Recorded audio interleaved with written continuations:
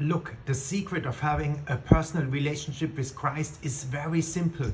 Talk to him like you talk with a friend. Open your heart in silence, in your bed, in the morning, evening, and talk to him. Tell him all your sorrows, your pains, all your challenges, all your preoccupations, your dreams, your wishes. He knows everything about you, and he is patient. He wants to listen to you. He wants to have that relationship, and he wants to share with God the Father. He wants to say, look, there's another one, Father. There's another one of us humans, of you and me listening. They open now their hearts and they want to receive your love, your joy, your peace.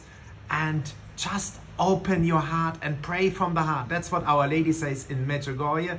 And that's the secret of Medjugorje, an open secret. As Jesus said, I do nothing in secret. Our Lady talks openly to all of us. We all just have to listen. Yeah? And God bless you all from Medjugorje.